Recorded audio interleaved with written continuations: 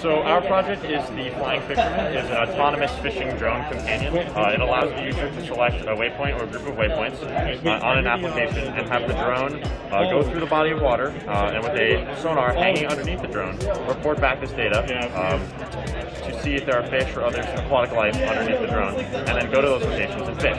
Two pontoons to keep our drone afloat, suspended by fishing line underneath the drone for self-centering is our sonar module, which is connected to the Raspberry Pi. And the Raspberry Pi and our flight controller, a Pixar 4, are connected by radio to our base station, which in this case is on a computer. We have 13-inch props, which are very large for a frame of this size, but it helps maintain thrust for the lifetime of our expected mission.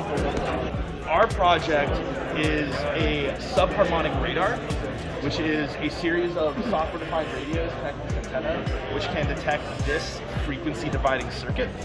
So that large antenna transmits 2.6 gigahertz. This little board right here divides it to 1.3 gigahertz, and we can receive it back on our base stand. We see this being applied to track pets that potentially get lost, find lost skiers and avalanches, or even to detect invasive species, insects, reptiles, etc.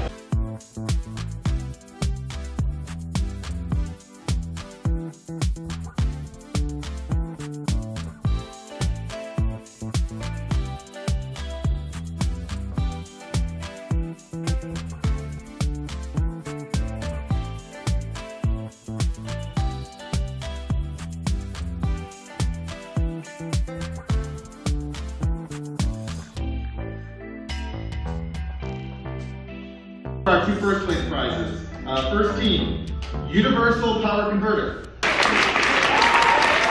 Other first place team, the Flying Fisherman.